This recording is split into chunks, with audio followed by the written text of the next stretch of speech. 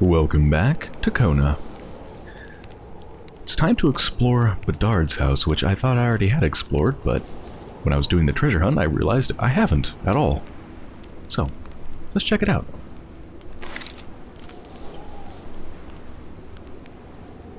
There's bulbs. Where's the light switch? Ah! Much better.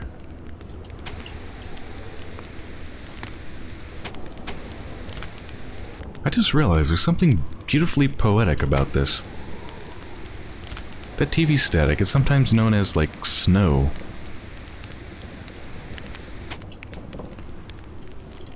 And look outside.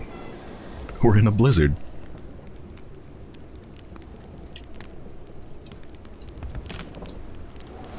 There's loose change in the cracks.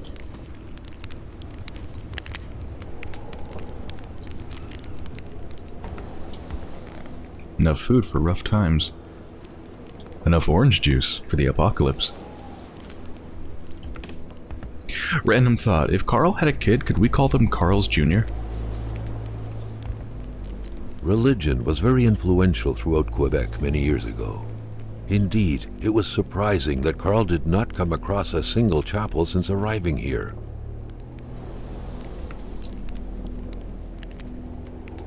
How did they draw the sun?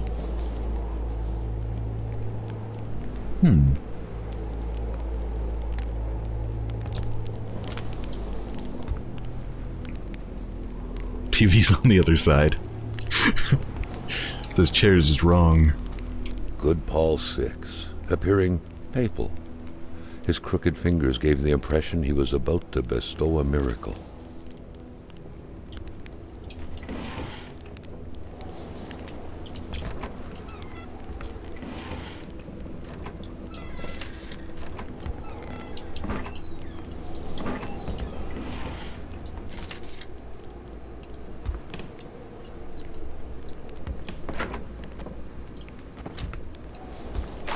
Oh, yeah. 2 steaks. Alright, I gotta dump something, though. Okay, just dump some stuff in the truck. Looks like there's a note on the fridge, too, but it won't let me actually examine it.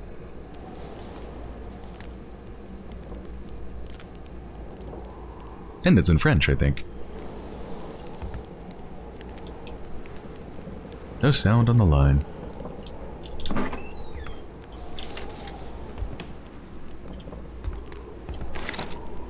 The perfect cookie-cutter Catholic family, most likely attending church every Sunday.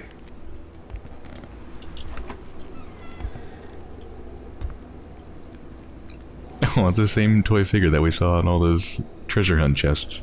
Who knew that giraffes thrived in the North Pole? The craze for toys was stupefying.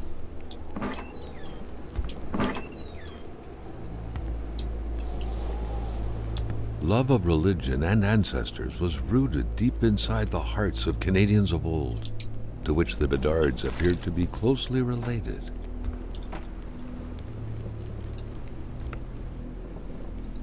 This room doesn't have a light. The empty cradle sent an eerie feeling down Carl's spine, as if minutes ago someone just grabbed the baby and made a run for it.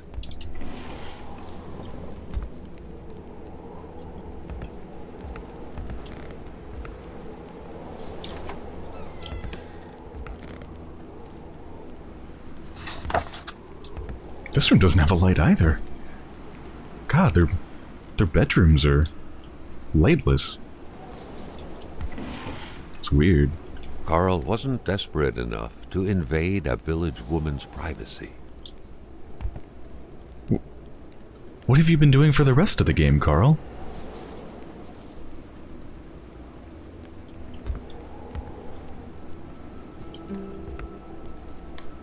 Oh. 1 light. Alright, that's something. Dream catchers originated from First Nations legends. They were used to trap nightmares.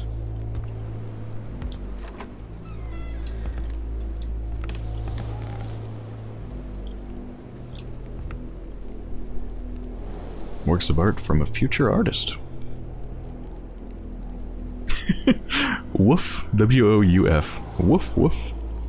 That's cute.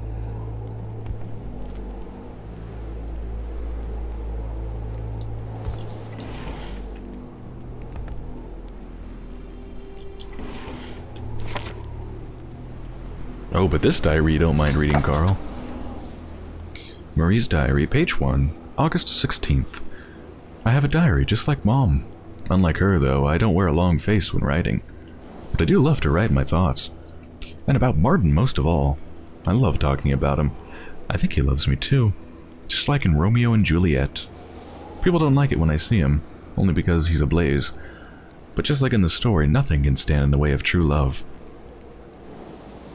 August 18th, that's just 2 days after. I lost appetite. I can't sleep anymore. Every waking hour, intense shivers run through my body. Dad's making me see Dr. Pupre, I don't know, the doctor, with his big hands touching me everywhere, his foul breath exhaling all over my face. Ugh, yuck. I'm not sick, I'm in love. I love Martin so much. There's nothing I like better than thinking about us playing together like we always do. I wonder if he found the key I lost the other day. He was pretty sad when I did because it's for his dad's garden shed, and Martin has always been afraid of him. I think Martin's dad is a bit like Dad's god. The key fell in a burrow next to the shed. Poor Martin. He cried like a baby. But I still love him. Okay, so probably something I can fish out with the magnet. August 24th. Mom often cries when she feels lonely. I think there's no reason for her to cry. Mom can be stupid sometimes. Jeez, Marie. Dad works a lot because of that wealthy Englishman buying everything. That's what notaries do. To make sure that people get what they're paying for, basically. It's complicated, but that's how Dad explained it to me. The rich guy doesn't look half as bad as Martin told me he was. When I saw him this morning at Dad's office, he told me, "Call me Uncle Willie." I found that pretty funny. Plus he gave me candy. Okay, it was kind of old and dry, but still candy. I think Dad gets along well with Uncle Willie because when he's with him, he laughs the same way he does with Father Label. Or, probably not Label, probably like Labelle, Father Labelle. September 22nd. I had to gobble up the doctor's horrible medicine because if I hadn't, I wouldn't have made it to Christmas, or so he said. I haven't seen Martin in weeks, nor did I go to school for that matter. Dad has been praying beside my bed every morning for a while now, and at bedtime too. Today he went hunting with Uncle Willie, and he told me to ask God to bless him in my prayers.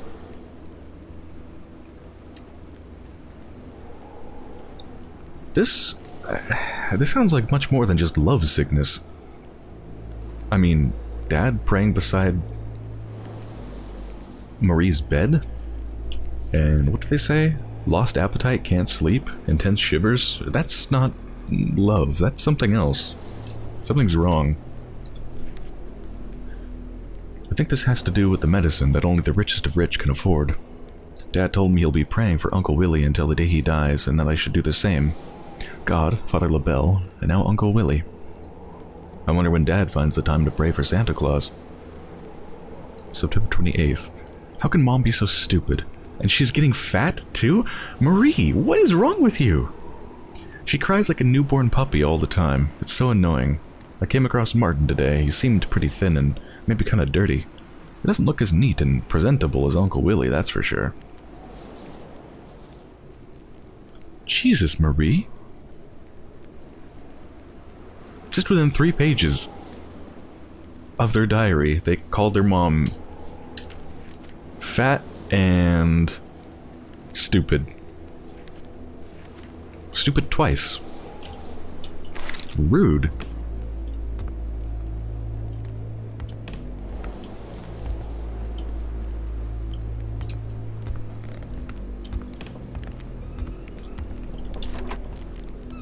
Oh, right, just another door to the outside. It's weird to me. Quite a few of these homes have had multiple doors to the outside, even though they're really small. Like, I get having, like, a back and a front door in a larger house, but, like, when your back and front door is right there, and then the other one's just across the room, what's the point? It's just kind of weird. Alright, let's look for that key.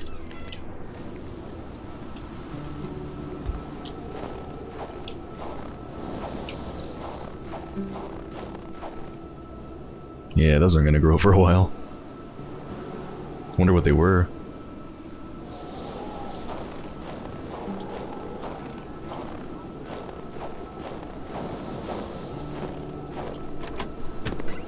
Oh. Oh, this isn't the garden shed. This isn't what's locked. I guess maybe that's behind the house? This is just the garage.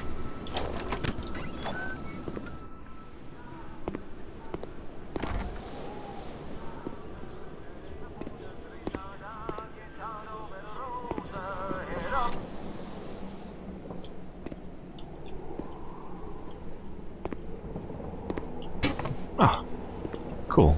Second one. Can load that up into the truck.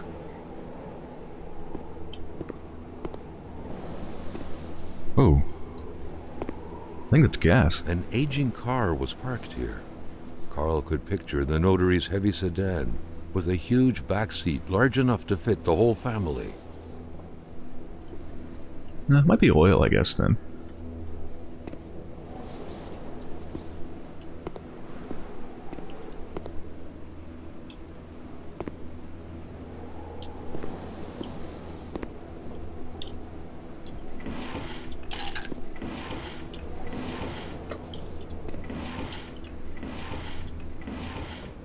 Ooh.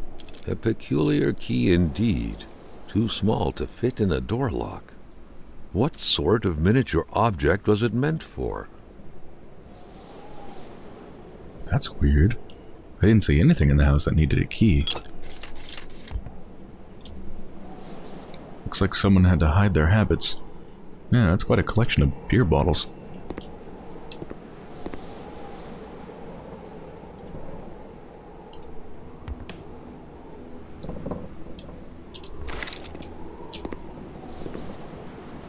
Can you imagine somebody clogging up the toilet and having to run out, maybe through a blizzard, into the garage to get to the plunger?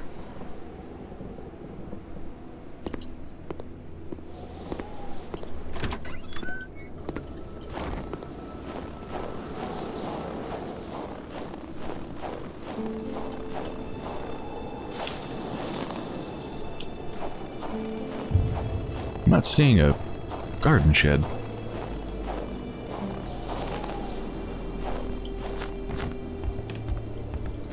Oh, wait. The garden shed wasn't here, was it? It was probably at... I forgot which place it was exactly. I guess the Blaze's place? Where I already fished that key out of the hole next to the garden shed? That must have been it. That makes sense.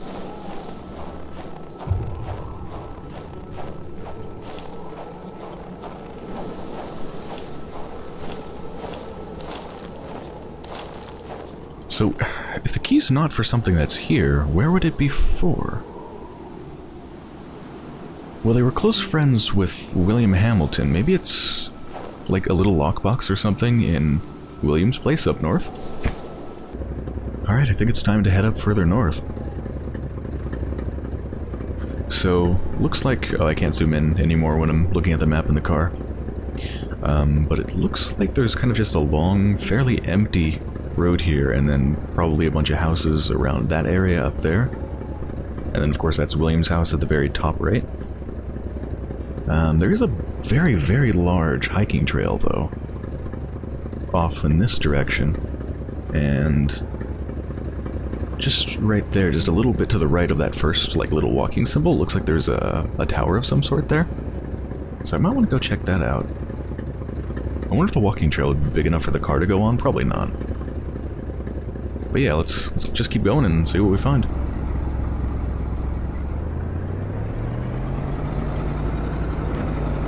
Love how atmospheric it is just to drive in the blizzard. Ooh. Could be some supplies in that little trailer thing.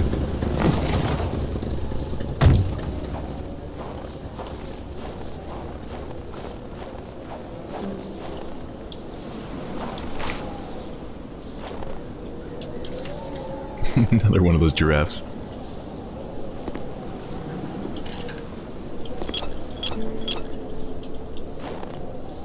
Oh, what? I can't take the last one? That's just cruel. That pathway to the right leads to cabin A and B, by the way, in case you're wondering. I don't think I ever drove through there on camera. Oh, and I gotta make sure I stop for people's mailboxes now. So, like, this is the mailbox for who? The Blazes. Oh. Well, that was exciting.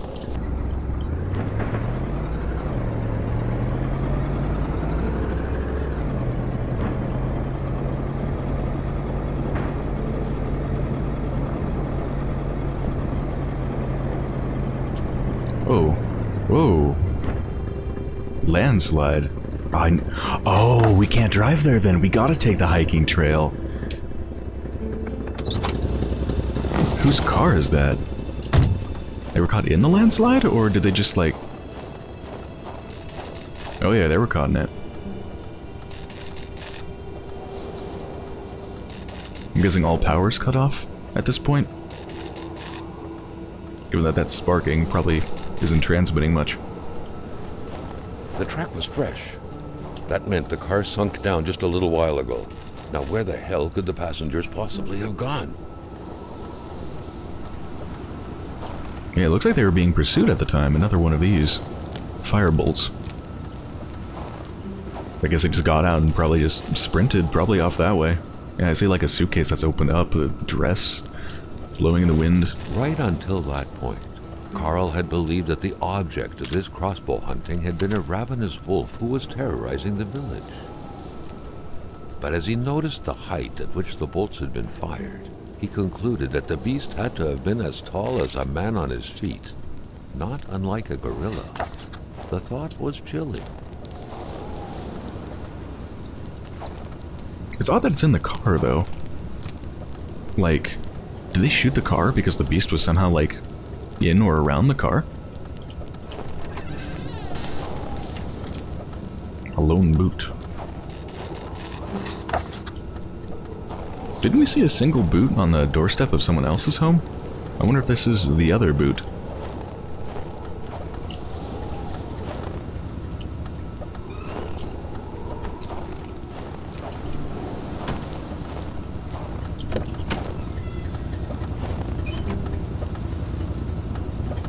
No blood or anything inside?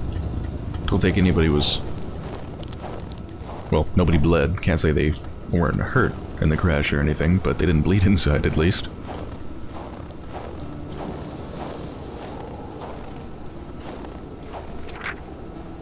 Ranger manual. The manual owner seems to be Wilfred Roy.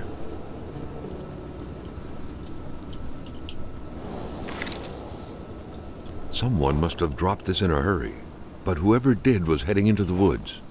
Carl's tracking instincts were quickly kicking in. Man, there's paw prints. How we doing on heat? Like 60%. Not too bad. Alright, let's go. There's really no point in taking pictures of every one of those, right? I mean, there's gonna be weird, ghostly tracks next to every single one of them. Ice wall? What the hell? Oh. Carl knew why he was suddenly shivering. He was going back to the realm of visions. Carl had no issue recognizing the spirit-like figures, but he couldn't figure out what they wanted from him. The phantom, freed of reality's shackles, vanished in the forest. Earlier, Carl had witnessed a tragedy that befell it. Another phantom disappeared in the wilderness. Carl had seen what happened to it too. A third phantom gently faded away. Carl noticed that as the cursed villagers finally left reality, he could feel a sense of unburdening exuding from them in an almost intimate way.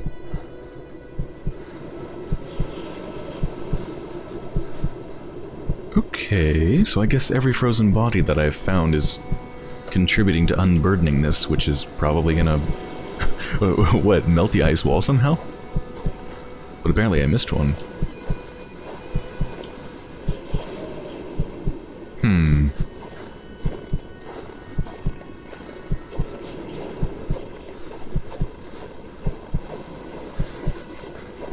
Carl sensed that the cold was beating a retreat, as if he was moving away from some kind of center of gravity. So I missed somebody then. There's a fourth body somewhere out there. Fourth frozen person, but where? Oh, I found the last ski track. I've just been going around looking for where to continue next, trying to see if I missed anything. And yeah, in the trunk of this car at Lamathay's garage is the final one.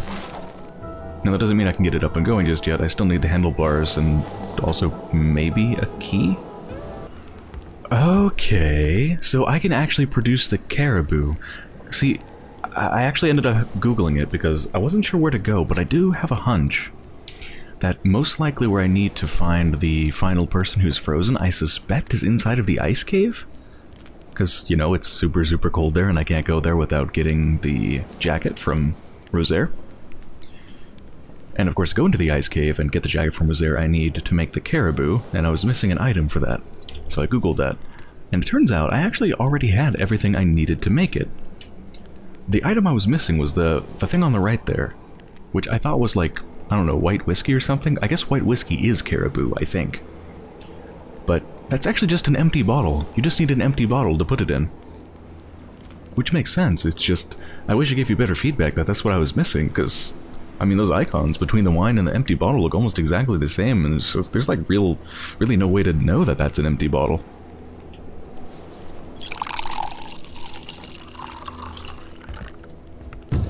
Alright, Rosaire, don't shoot my head off, please.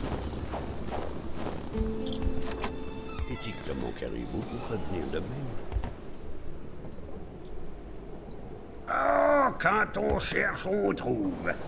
Parce que je t'aime bien, à cette heure, je vais te dire quelque chose. Tu fais bien de prendre ma pénice. Parce que par là-bas, tu vas rencontrer le vrai froid. Un froid qui glace comme t'en as jamais connu dans ta vie.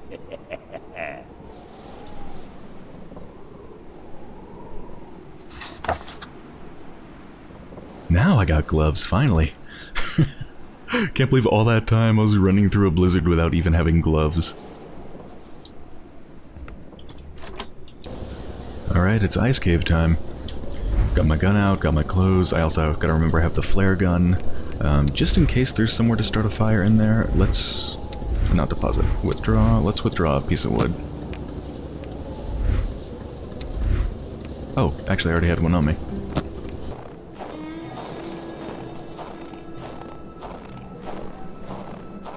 Luckily, he had the coat to protect him from the biting cold.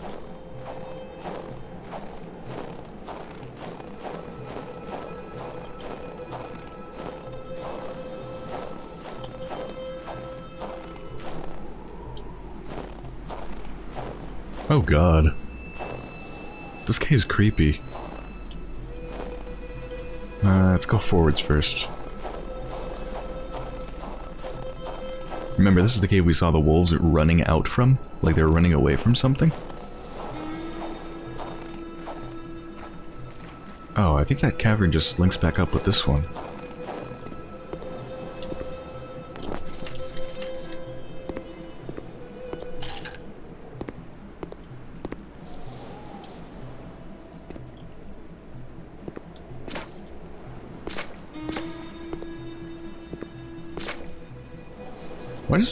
Why does the camera change when I get down into the water? Bloop. That's odd.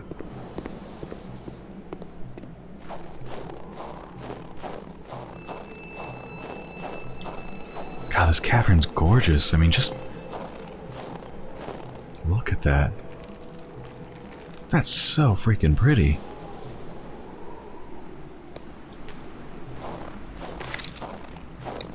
Ah, fireplace. Oh.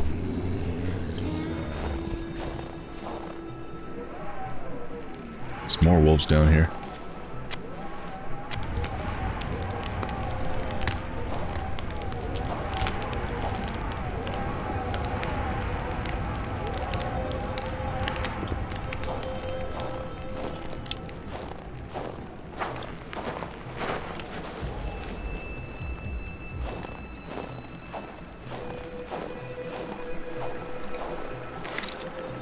Did it just melt into the ground? What the hell?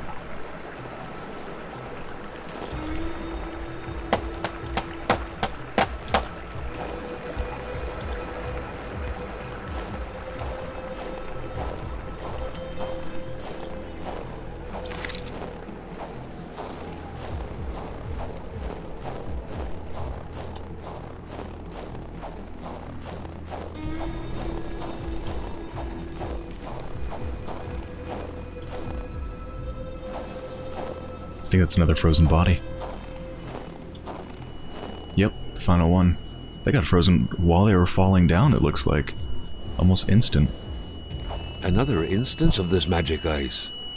What was this one doing, lying on the ground, so afraid? The plot thickened like water into ice. He had been running in fear from something creeping towards him, against which he couldn't do anything, only to end up like this, petrified and cold.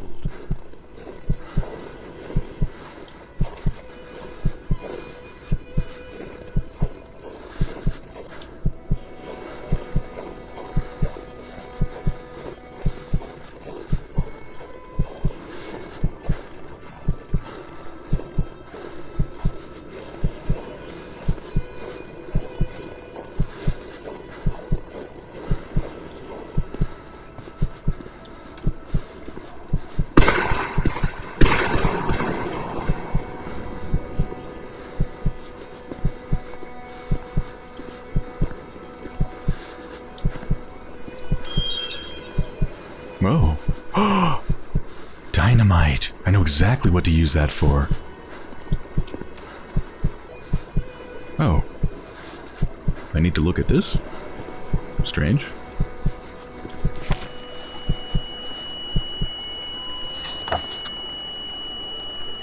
It seemed as though Régin had been ready to take up arms and slay people like Hamilton.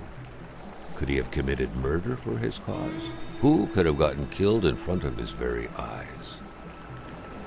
August 8th, 1970. Old Rosaire had told me the mine administrators were having us on, and that the mines from before the war were neither collapsed nor inaccessible. Well, as usual, the old man was right. Those damn English people keep lying to us every damn day. Because we're just slaves to them, water boys, white Negroes, like Valliere said. We'll see who the slaves are by the end of the year. I'll set up the heart of my government in those mines, the resistance. Watch out, fat cats, I'm putting bayonets on our cannons. August 14th. The English tell us the region is full of resources. The resources they're forgetting about is our seniors. It's full of old people around here, and they've got plenty of resources. Old man Rosaire, in exchange for a full load of bottles of caribou a day, put us in contact with the best our country has to offer.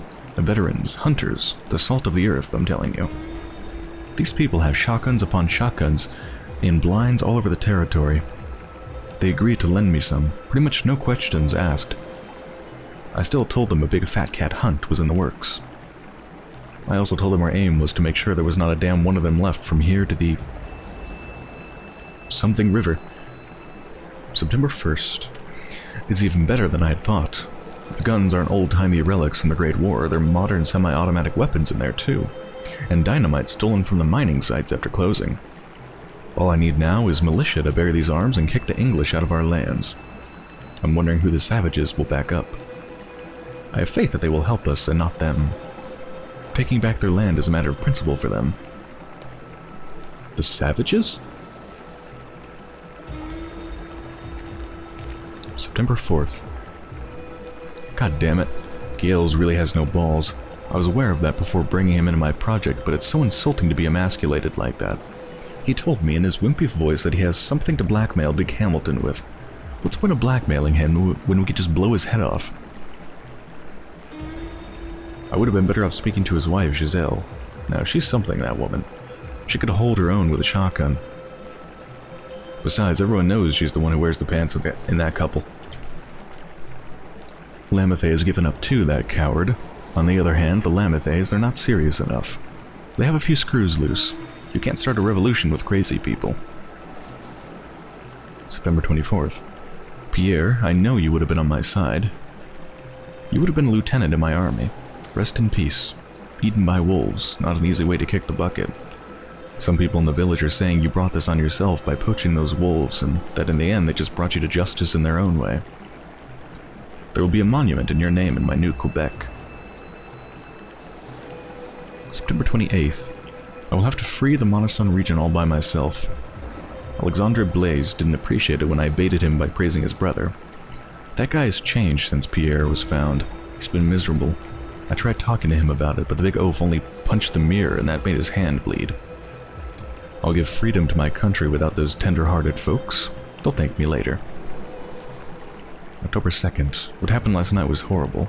I'd never seen someone die like that right next to me. I feel sick. So much blood. I'm wondering if revolution really is for me after all. So the motivation for the revolution that they're trying to do comes from the imperialism that took over their land and trying to regain their sovereignty. Which I can certainly get behind, but their planned methods are very extreme. Looks like they were planning on literally just murdering a bunch of people. Also, this person seems to have a bit of a kind of like toxic masculinity thing going on. Gales has no balls, the wife is the one who wears the pants in the couple, and there's something about emasculating me. Yeah, it's so insulting to be emasculated like that.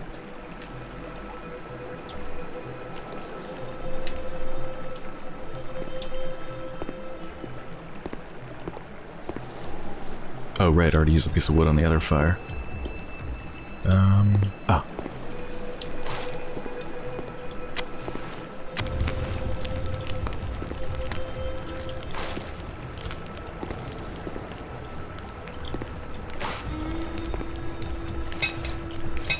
How much dynamite am I gonna need?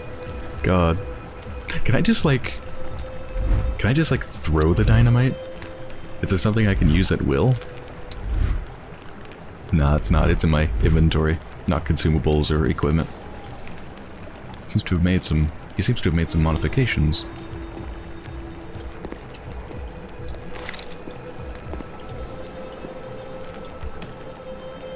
Why sleep at home when you can sleep in a cave? Yeah, this really wouldn't be a very pleasant place to sleep, huh? Gotta be so windy.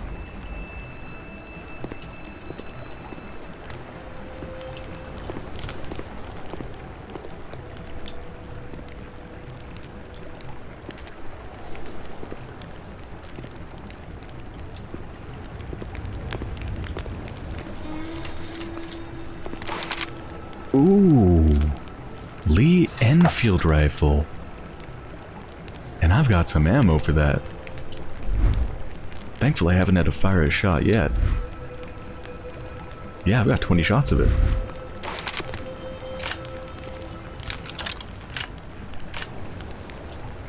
Nice. It's funny that I've found more ammo for this rifle than I have for the pistol. I've never found any ammo for the pistol whatsoever. Alright, looks like that's it for this place. So what is this? Like a shortcut, or...? No? It's weird. I don't know what the significance of this was. What? Oh. Oh, I see. I mean, I didn't need that though, right? I think it's just a shortcut, because I could just walk back across there. Now that they've armed me up, I'm a little bit worried I'm gonna face a lot of wolves or something on the way out.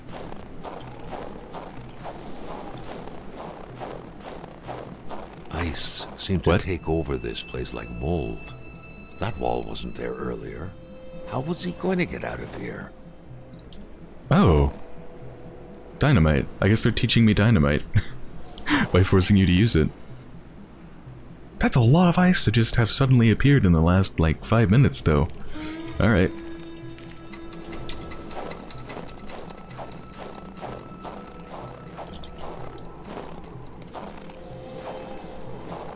I have no idea what the timer's set for.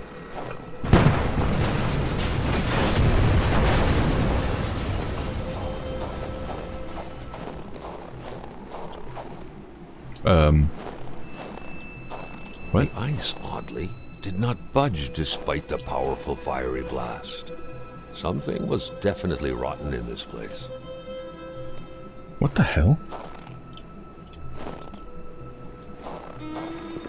Well, what do I do then?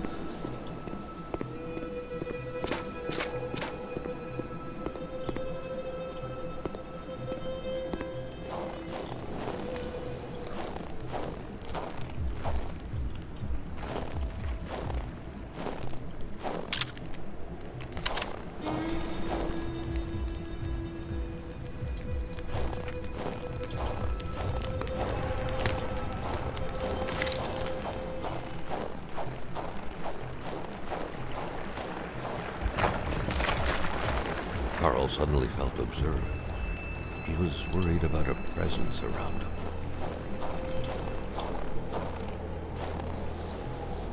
So that's interesting. This is how it was, I think, before I went into the vision state, and then it opened up in, like, the vision that I had. But what's interesting is that even though I'm moving around this world in the vision state, right, because, like, you move within that state, and then once you come to, you're wherever you went in that state, up there. But I was able to pass through this in the other state. This wasn't here in the other state, and I was able to walk through it. Which raises some strange questions. I guess I'm changing between worlds?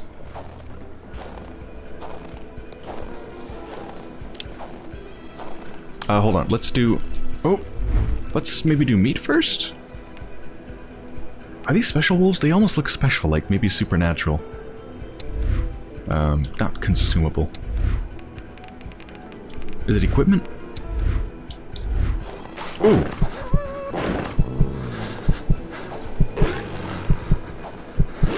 Okay, yeah. Yeah, they don't go for the meat. Whew.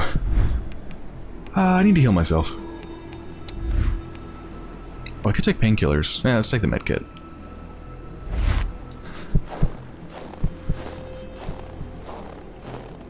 Oh, my mental state is freaking awful. Let's smoke some cigarettes. I've actually been doing that off camera, by the way. If you're wondering why my health has kind of slowly been going down little amounts, it's from smoking cigarettes.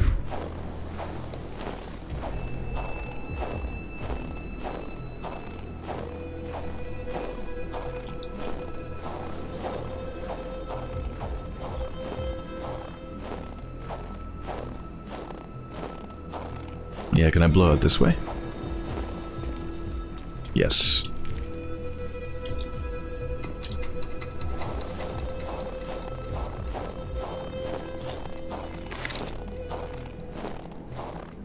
You can still see my cigarette on the ground.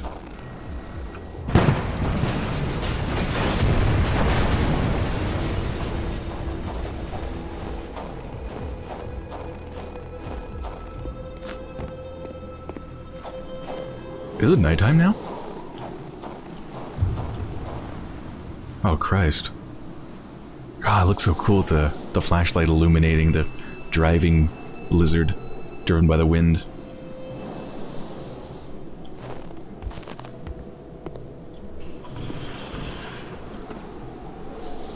What the hell?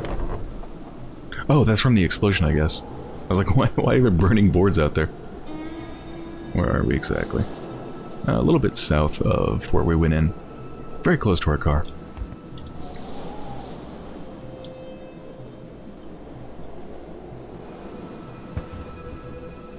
Wonder if we'll see more wolves on the way to the car.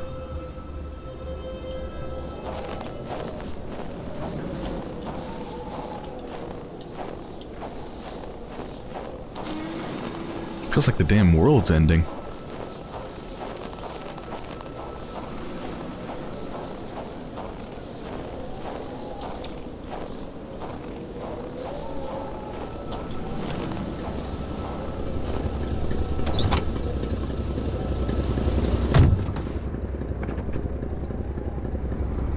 Okay, so we need to go to the ice wall, ice cave thing.